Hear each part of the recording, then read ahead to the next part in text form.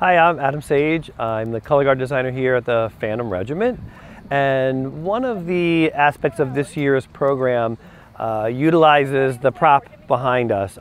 We wanted to create something that had some scale on the field, gave us structure, gave us some architectural element.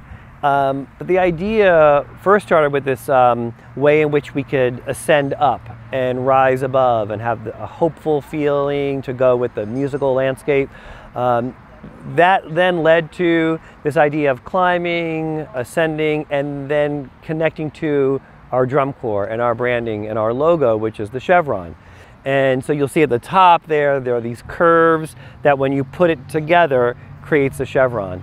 The performers utilize the props. So we wanted to come up with something that wasn't necessarily a stage where they would just stand on and perform and spin and dance, but actually use the space, investigate the space, going in and out of the props, climbing up, using partnership, weight sharing. We take the curve, utilize the curve, balance, and use that to create shape on the field.